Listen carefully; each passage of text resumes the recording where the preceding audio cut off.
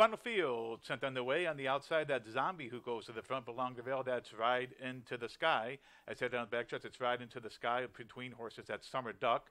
On the outside, that's Zombie as they head down the backstretch. It's on the inside, Ride into the Sky, who takes a short lead. On the outside, Summer Duck, as Zombie now takes the lead. Zombie takes the lead. Ride into the Sky second as they move on to the far turn.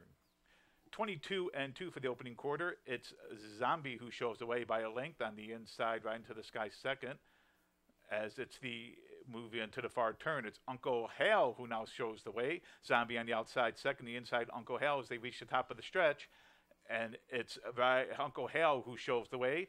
Ride into the Sky second on the outside. Zombie. Now Zombie shores a short lead. Zombie starts to open up a bit on the outside. That's Summer Duck who's back and forth.